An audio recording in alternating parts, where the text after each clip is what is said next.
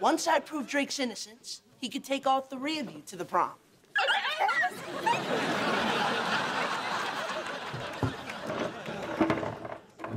So what do we do? Just relax. I've got everything under control.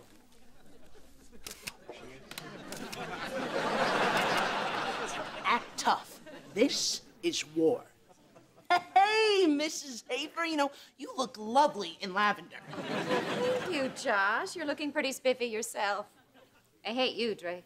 Ma'am? So, Mrs. Hafer, I guess you'll be defending yourself in this trial? No, actually, one of my students is representing me. Really? Well, he's in for a rough time. I've come prepared. Got me a briefcase. So who's gonna be representing you? Oh, here she comes now. Hi, Mrs. Hafer. Wow, Mindy. 2 briefcases.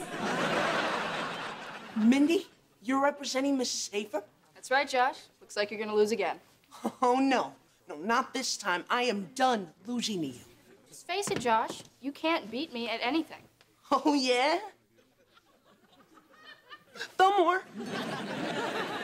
1, 2, 3, 4. I declare thumb war. 1, 2, 3, you lose.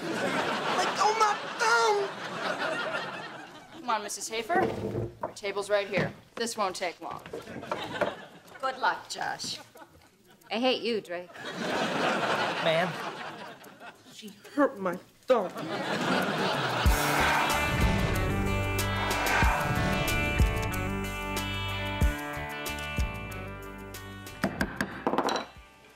All right. This meeting of the Honor Council will now begin. Drake Parker, you are accused by Mrs. Hafer of putting her car into her classroom. If you're found guilty by the jury, you're going to be suspended from school. And if I'm found innocent?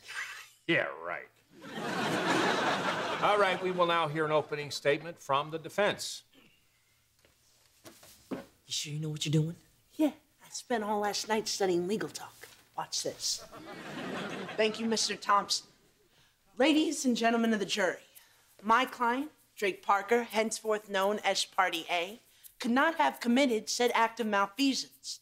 Nay, in this trial, I shall render both habeases and corpuses. I will begin my argument by examining the plaintiff's erroneous claim. I request that you examine and analyze all of the motions and injunctions and come to a decision ex post.